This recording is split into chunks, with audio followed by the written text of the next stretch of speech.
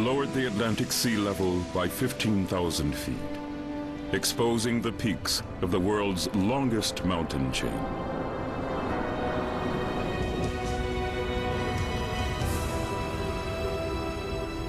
Compared to Iceland, these landscapes are massive. The mountain chain here is hundreds of miles wide, and at its crest is a huge rift valley. In places, this valley is as deep as the Grand Canyon, but twice as wide. And a long line of volcanoes runs down the center.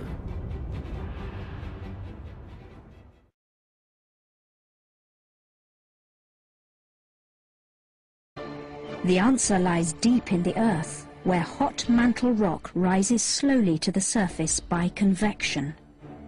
At places like the Mid-Atlantic Ridge, this forces the plates gradually apart. As it cools, it forms new plate. So this is called a constructive plate boundary.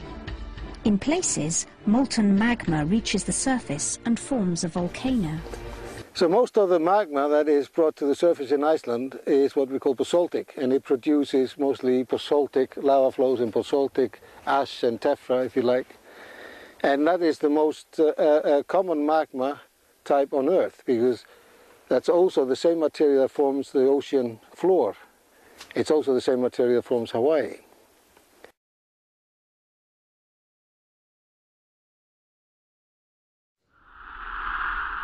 They call this the entrance to hell, because deep underneath this glacier lies a powerful volcano.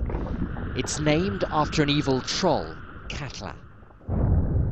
It last went up in 1918, sending giant chunks of ice down to the sea. Those who were there say it was too magnificent for words. In the nearby village of Vik, they are waiting for Katla to blow again. 2 years ago, an ash cloud from an Icelandic volcano paralyzed northern Europe.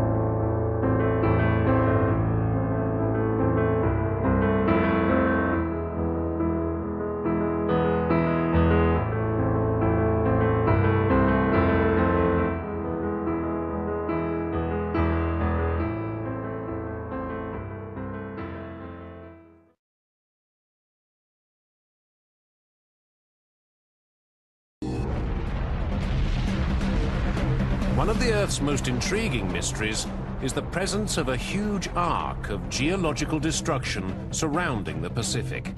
It's known as the Ring of Fire. The Ring of Fire is one of the most extensive zones of destruction on planet Earth. Its most visible features are the hundreds of volcanoes that line the shores of the Pacific Ocean. They form an arc that extends 25,000 miles, from South America, along America's northwest coast to Alaska, and then down through Russia, Japan, and Southeast Asia, all the way to New Zealand. Cataclysmic eruptions have occurred here throughout history.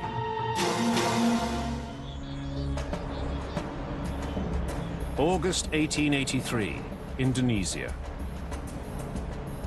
The Krakatoa volcano blew itself to pieces, creating the loudest sound in recorded history. June 1991, the Philippines. Mount Pinatubo blasted debris 22 miles into the atmosphere, suffocating ash swamped over 2,500 square miles. And in May 1980, Mount St. Helens erupted, causing $1 billion worth of damage. The ever-present threat from these volcanoes makes it essential that scientists understand the forces that power them.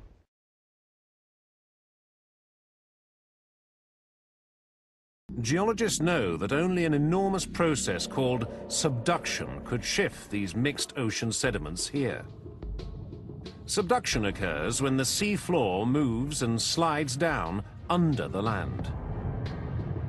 As it descends, the top sedimentary layers are scraped off by the land like a snowplow scoops up snow.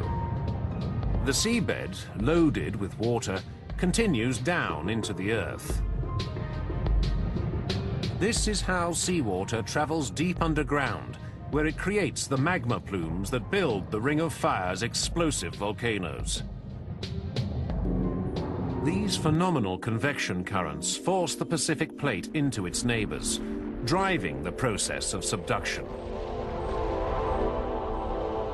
As the plates get dragged by the mantle convection currents, they impede upon other plates. One has to give, so one dives down underneath another, and then the trapped water from its ocean sediment escapes and melts the upper-lying mantle, and that creates hot magma that rises to the surface and creates the volcanoes that form around the Ring of Fire. This is the real story of the Ring of Fire. Subduction creates the magma plumes that build the region's explosive volcanoes. The Ring of Fire is a lethal line of volcanoes that includes 75% of all volcanoes on the planet. These fiery peaks encircling the Pacific Ocean are created by tremendous forces deep within the Earth. Eruptions here have taken many thousands of lives and destroyed billions of pounds worth of property.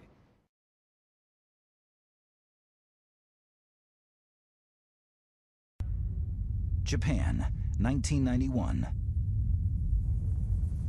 After lying dormant for almost 200 years, the volcano Mount Unzen roared into life.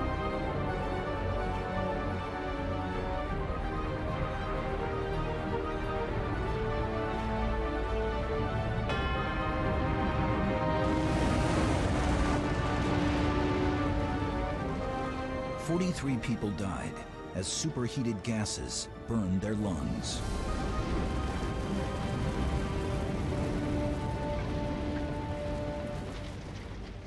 What happens is that one plate gets forced down or subducted underneath the other.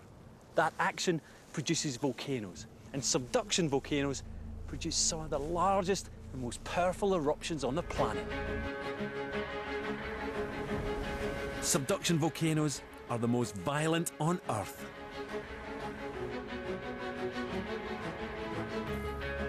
You can see just how explosive they are by looking at one of the most famous eruptions ever recorded. On May 18, 1980, Mount St. Helens in the United States was ripped apart. Within minutes, 2.8 billion cubic meters of the volcano were blasted out over the surrounding countryside. For the last 25 years, Mount St. Helens has been fairly quiet. But inside its vast crater, a giant cone of rock is growing. Forced up by the pressure from beneath, Mount St. Helens is building for another eruption.